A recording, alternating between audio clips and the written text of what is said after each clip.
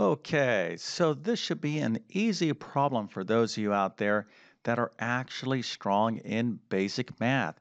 Now, put away your calculators and let's see if you can figure out the answer to this problem. So we have a fraction here, and the numerator is 10 plus parentheses 4 squared divided by negative 2 parentheses, and the denominator is the absolute value of negative 7 times 3. Now, if you think you know the answer, put that into the comment section. I'm going to show you the correct solution in just 1 second. Then, of course, I'm going to solve this problem step by step. Okay, so one more time, we have 10 plus parentheses 4 squared divided by negative 2 parentheses over the absolute value of negative 7 times 3. All right, so what is the answer to this problem? The answer is 2 over 21. Okay, so we have a lovely fraction here. And if you didn't get this right, no worries. I'll show you this full solution. But if you did get this right, that is fantastic. Matter of fact, I'm going to give you a nice little happy face, an A++, a 110%, and multiple stars so you can brag to your friends and family that indeed you are an expert in basic math and the order of operations. You are a professional mathematician at this level. They'll be very impressed with that information indeed. Okay, so let's go ahead and take a look at the work here.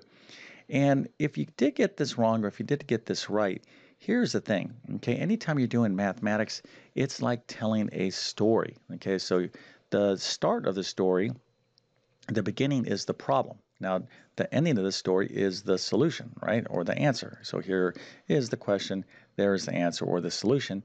So you want to tell the story, okay? One sentence, one paragraph at a time, okay? Now, this is not only for your benefit, it's for your math teacher's benefit or anybody else who wants to kind of follow, what you're doing. Because if you make an error, like right there, you're like, oh boy, I made a little mistake. If I would have just, not made that mistake, I would have told the right story. So, remember, math is a language and you need to treat it as such. Okay, so one step at a time. Sometimes you could do two steps at a time. I'll show you what I'm talking about here in just 1 second. But before we get started with this problem, we need to understand a super important concept in mathematics, okay?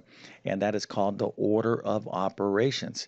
So we have all different sorts of mathematical operations going on here. So like addition, division, powers, this thing is called absolute value, multiplication again, this whole fraction bar, this is division. Like what do we do? Do we do addition first, subtraction? Multiplication, division, powers, like what's the order to do this problem? Because if we do this in various different orders, we're going to get various different answers. Well, luckily for us, we have this cool phrase right here that tells us the exact order to do math problems. Okay, so this is PEMDAS, but that's kind of hard to remember. You can use the phrase or PEMDAS, right, which is what we're looking at right here, or this nice little memory aid. It's called a mnemonic, and it goes like this. Please excuse my dear Aunt Sally. Please excuse my dear Aunt Sally. Now, I don't know what Aunt Sally did, but I can tell you right now, it's likely that even your great-grandparents were even saying that phrase to remember PEMDAS. This has been around forever. Okay, now what does it stand for? Let's understand it. Let's go through it real quick so we can have an understanding to what to do in this problem. So the P stands for parentheses. So wherever we see parentheses or grouping symbols like brackets or these little squiggly things, we're going to put our attention there first. Okay, so we're going to work.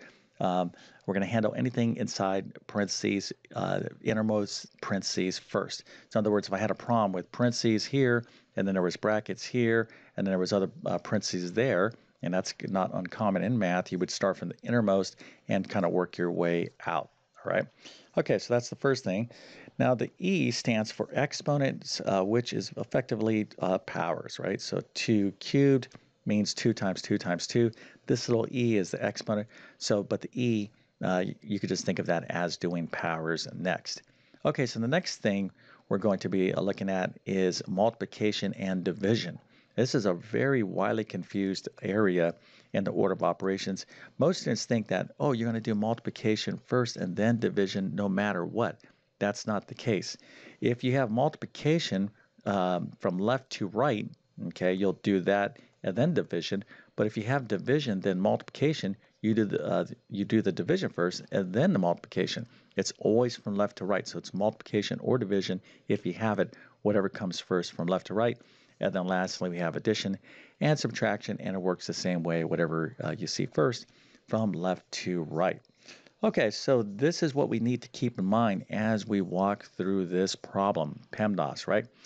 Okay, so let's go ahead and get started here. And the first thing is, I'm looking at this, it's a big fraction, okay? So, I have a numerator up here, and I have a denominator. Now, anytime you're dealing with a problem like this, and it's what we call like an order of operations problem, where, you got a bunch of numbers, you got to do a bunch of number crunching. What you can do is think of the numerator, okay, all this up here, as one separate problem, okay? And the denominator as a separate problem. So you could effectively work each of these as two problems, and then we'll simplify this at the end, okay? So that's not a bad kind of way to think of fraction problems. So with that being, understood, the first thing we need to do is kind of look, hey, do we have any parentheses? Yes, we do right here. So we're going to work inside of these parentheses. But remember, this is like a separate problem from the denominator, okay? So you could take two steps, and I'll address this absolute value of -7 at the same time, okay? One's not going to interfere with the other, okay? All right, so let's go ahead and do that right now. So here is what we're going to get, okay? So working inside the parentheses, we're going to have 4 squared first, right? So I have powers, PEMDAS, right? So let me go and write this right here. So you can kind of write this on your paper. Okay, I'm inside the parentheses. Are there any exponents or powers? Yes, there are right there. Definitely have to do that before I do any multiplication and division. So that'll be a 16, and I got to figure out what 16 divided by -2 is, but we're just going to take it one step at a time. And right here, we have an absolute value of -7. This is kind of a big topic in math for sure, but what you can just kind of understand is that the absolute value of a number, a positive or negative number, is just going to be the positive version of that number. So the absolute value of -7 is a +7. The absolute value of 7 is also a +7.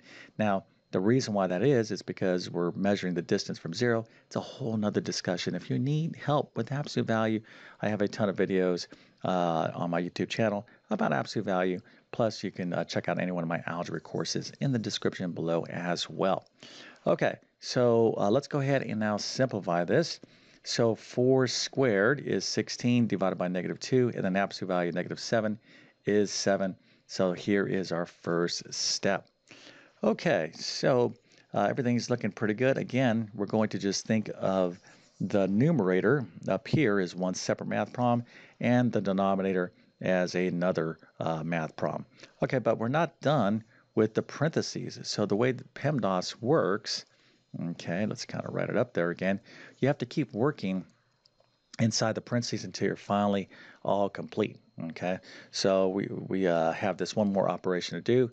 So we have 16 divided by -2. Now, what's 16 divided by a +2? Well, 16 divided by a +2 is 8, but here we have a positive number and a negative number, right? So anytime you're dividing positive and negative numbers, if the signs are different, like they are right here, the answer is going to be negative, okay? Again, things that you need to know. And if you have trouble with any of this stuff, again, just reference my algebra courses or my YouTube channel. I have a ton of content on this, but you need to master these rules, okay? Can't be guessing. Be like, oh, I think it's this. If you're not sure about something when you're doing a problem, always double check it and then put in the correct answer.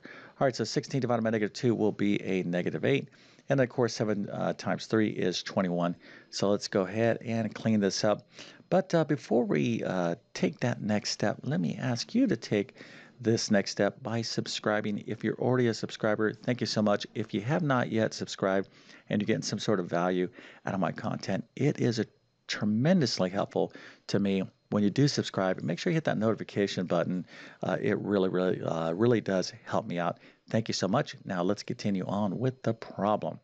All right, so again, we're not done with the parentheses here, so we're going to clean this up, and then we'll go ahead and take another step right here.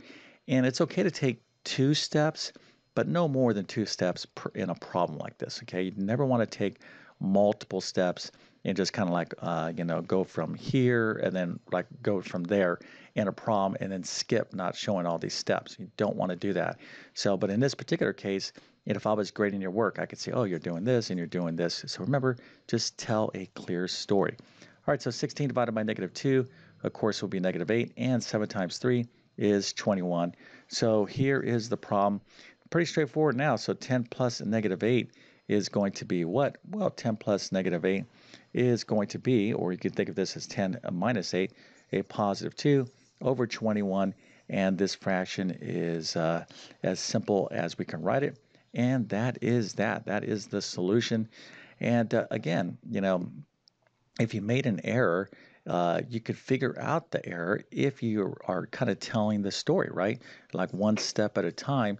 If you gave me your work and you were nice and neat and organized, I'd be like, oh, right here is where you made a mistake. And, the value of doing that is I could explain, oh, this little error right there, this misunderstanding, I could correct that. You'd be like, oh, I get that. And now you could continue on and get every single problem correct. So believe me when I tell you, you need to be neat and organized and show each step in mathematics. Okay, so with that being said, I definitely wish you all the best in your mathematics adventures. Thank you for your time and have a great day.